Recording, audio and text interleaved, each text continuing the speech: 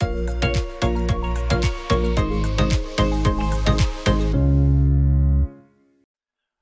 there, we're starting a brand new series today called Powerful Voices. We have so many voices speaking into our lives, and it's important for us to differentiate which are the important voices and which not. You know, if we just look around a bit, we're bombarded by so many images, and you could say so much information. You look on the TV, from the internet, all the information, all the images coming to us all the time, the messages we listen to, the sermons we listen to, the people we interact with. What about the billboards and the ads and all of those things? All of that is messages and voices speaking to us. And those voices affect us. They affect our moods, our attitudes, and ultimately who we become. But listen to this. Do you know that there is no voice more powerful, more influential in your life and my life than our own voice? How come? Because nobody else talks to you more than you do. I'm referring to our self-talk. Self-talk is the ability to talk to yourself either out loud or just quietly deep down in here in your own mind. You'll find some people do it out loud and they don't even realize, and they'll be talking to themselves. You walk past, you're like, sorry, I didn't get that. And they're like, no, sorry, I was just talking to myself. We had to move a staff member just recently from an open plan office and move this staff member to their own office because they were just talking to themselves so much and distracting the other staff members.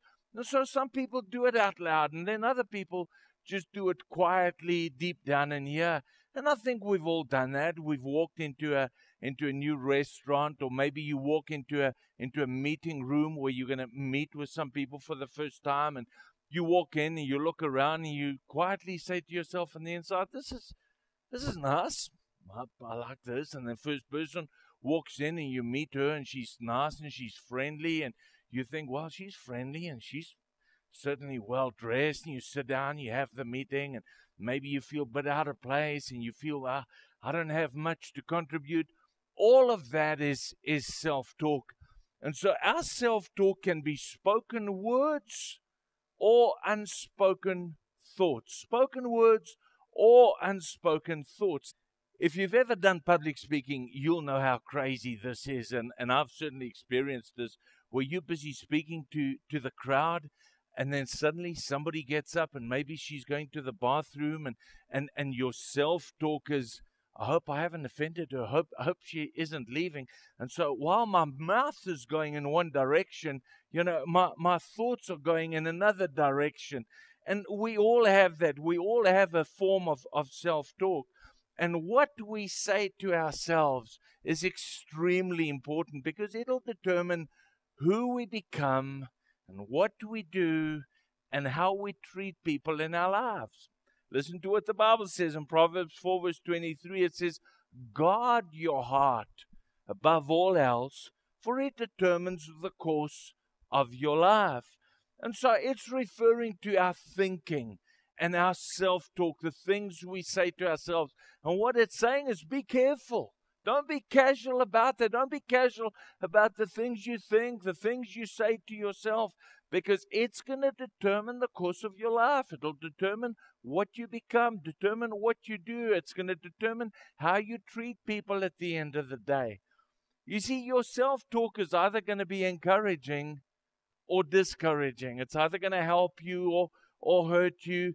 It's either going to build you up or break you down. So really, when you look at it, your self-talk is either going to be positive or negative. Now, I'm not suggesting that you wake up in the morning and you do as Mark does, because apparently he goes to the mirror in the morning, looks into the mirror, and he says, "Hey, you gorgeous thing, you cupcake." That's not what I'm suggesting. I'm just suggesting that you and I become a little bit more aware of our self-talk. Because you see, we may have negative self-talk that creeps in and we're not even aware of it.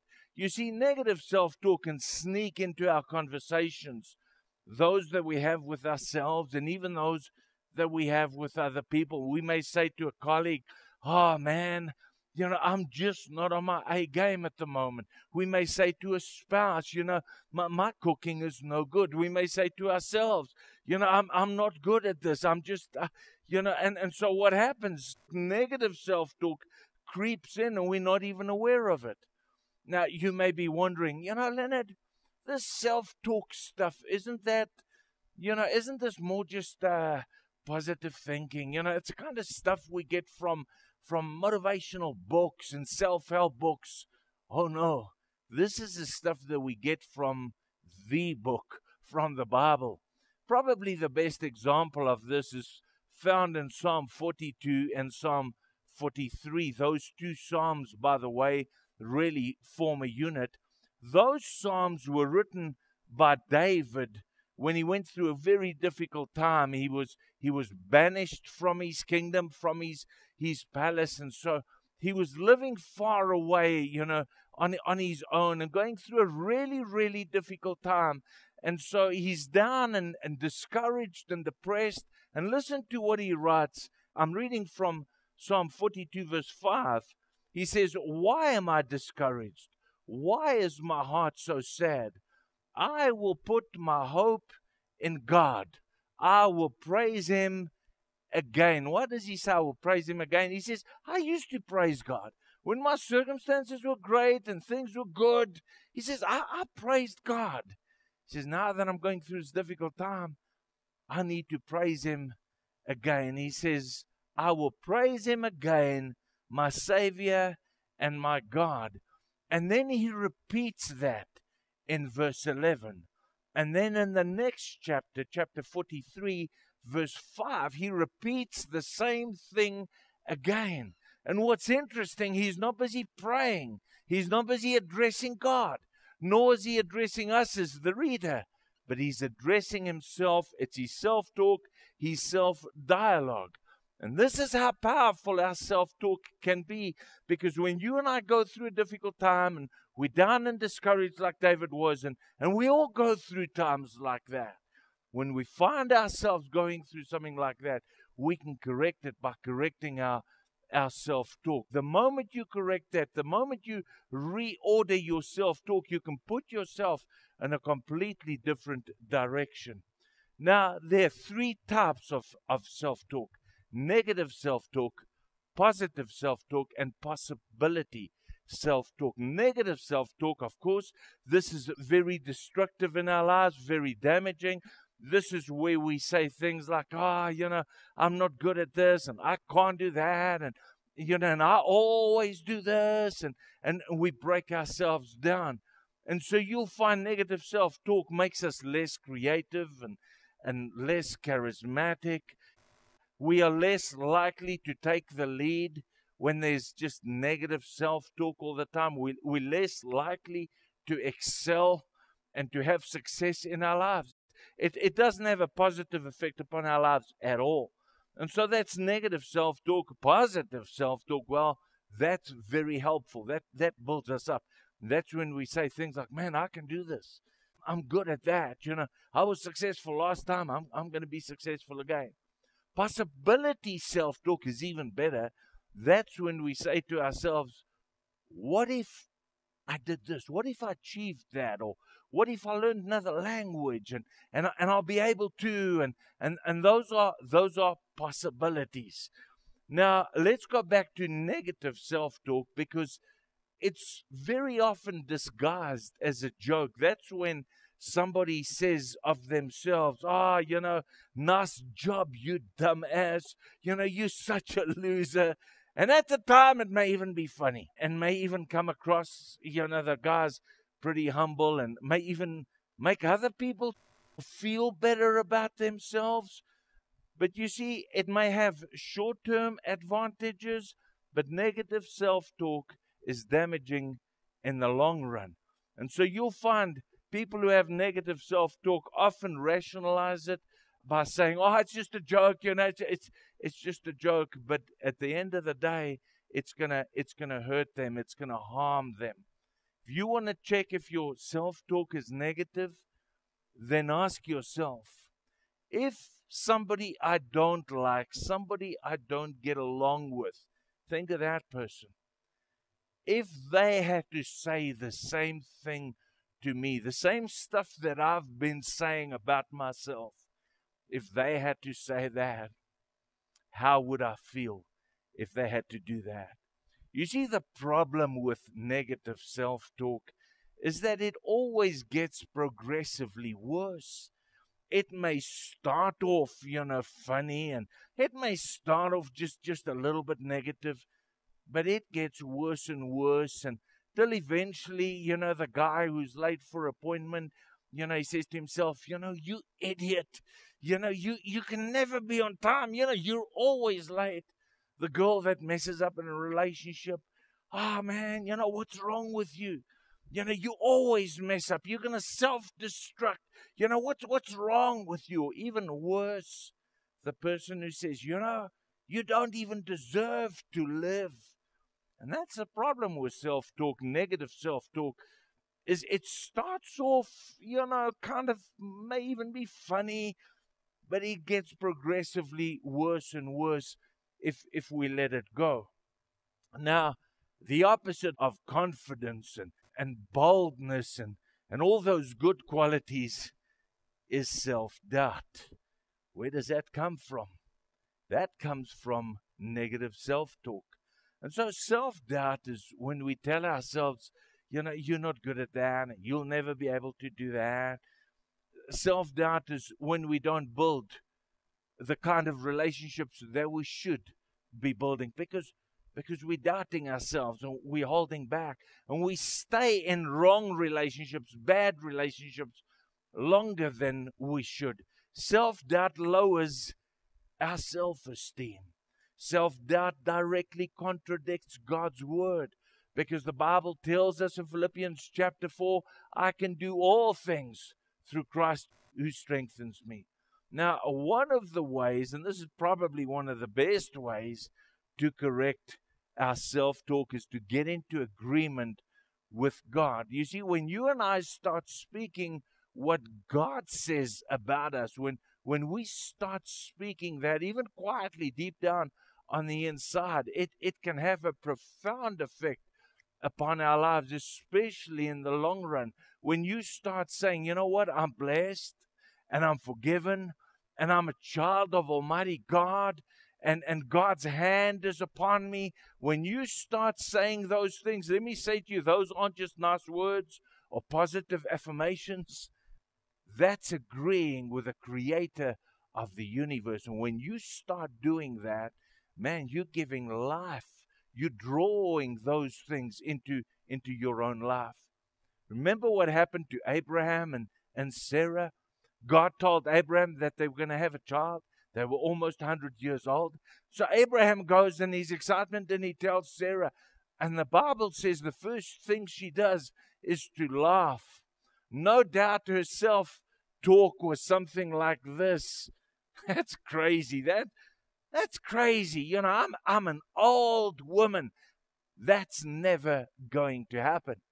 And so God knew if He was going to change their situation, He would have to change their self-talk. So what did He do? He changed their names. Genesis chapter 17, we read how God changes Sarai to Sarah, which in the Hebrew means princess. God changes Abram to Abraham, which means father of many nations. And so before they even had a child, God was already calling them that.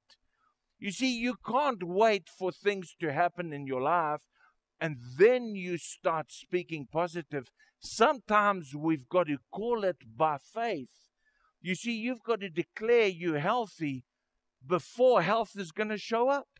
You've got to say, I'm blessed, before blessing shows up. Think about it. Before Abraham had a single child, God already calls him the father of many nations. You see, the Bible tells us in Romans 4 verse 17 that God calls the things that aren't as if they already were.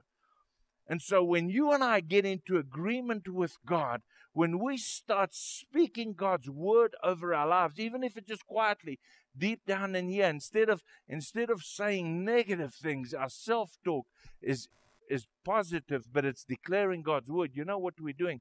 We're prophesying God's word over our lives. And it's just a matter of time, and those things will become a reality in our lives because we're agreeing with the creator of the universe. One of the smartest things that you and I can do is to get into agreement with God and start speaking what He says over our lives.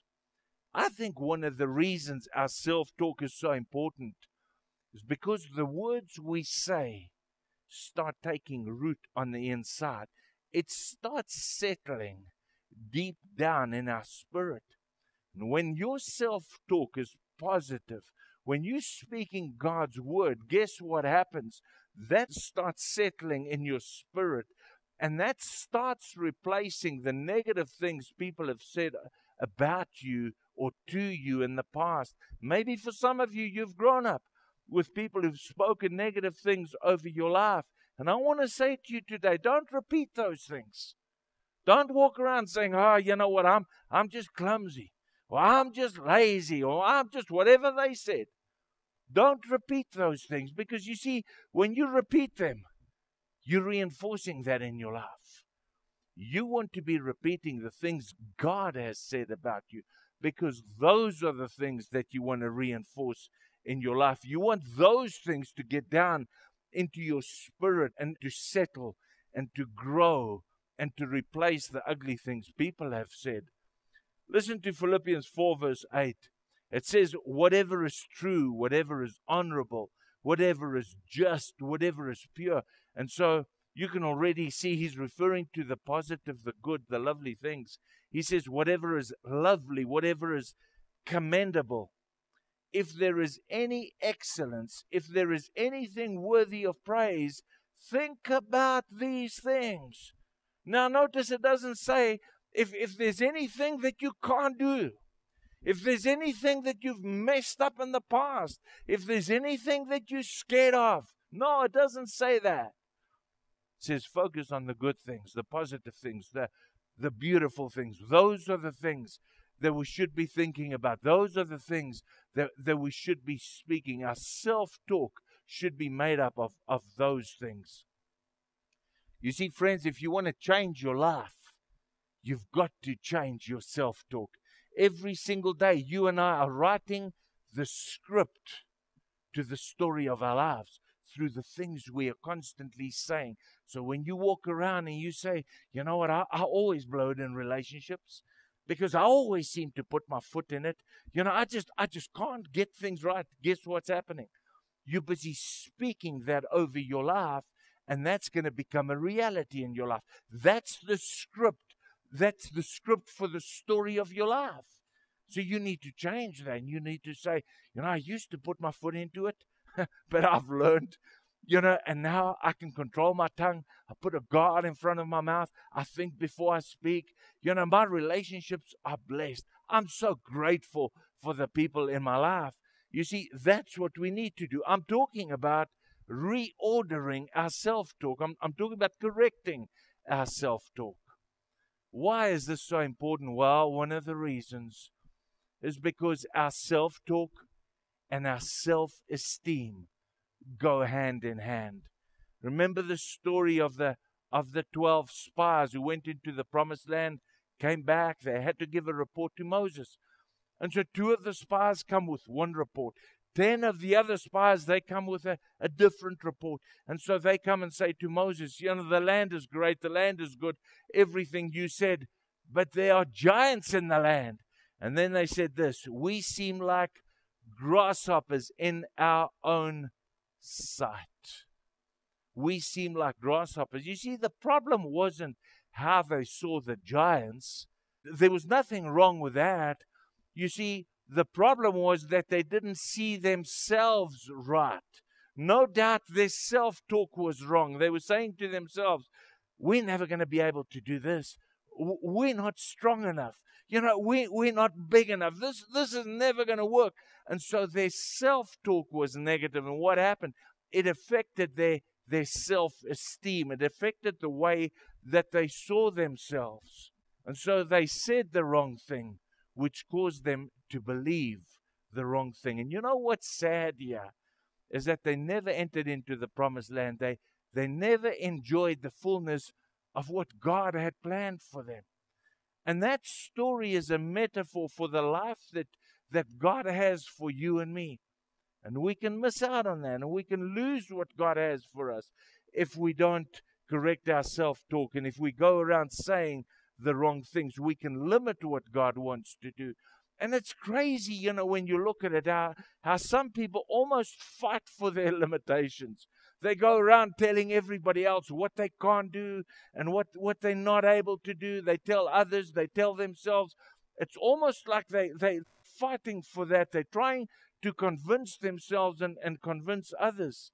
Listen, friends, if you don't see yourself as valuable, nor will others. And I think one of the reasons we fail is because of the wrong self-talk. It's almost like we talk ourselves out of success, out of accomplishments, and then we wonder why we're not achieving what God has for us. You know why? It's because we're discouraging ourselves. And it's strange because most people don't have a problem to encourage somebody else. They see potential, they see possibilities, and they'll fan that into flame. They'll encourage them, but they have a problem encouraging themselves. Why is that? The Bible tells us to love our neighbor as we love ourselves. God tells us to love ourselves, to be positive about ourselves, and certainly to encourage ourselves. You cannot lead a positive life with negative self-talk. It's not going to work. So let me wrap this up quickly for us. Let me give you the application, and I'm going to make it just very concise. Just give you 3 points quickly. Here's what I want you to do. Here's the first one. Identify any negative self-talk. Become aware of it. You see, if you're not aware of it, you can't change it. And so hopefully after today, you'll start recognizing it in your own life. Identify that self-talk. Listen, there's no other voice more important, more influential, more powerful in your life than your own voice. Because nobody talks to you more than yourself. And so you've got to identify if there's negative self-talk. And here's the second one. If there is, replace it. Don't resist it. Replace it. Whatever we resist will persist. So if I say to you, don't think of the spotted hippo. Resist that thought. Don't think of the spotted hippo. Guess what you're going to be thinking of? I wish I could see some of your thoughts now on the screen. And so don't resist it. You've got to replace it. Replace it with what?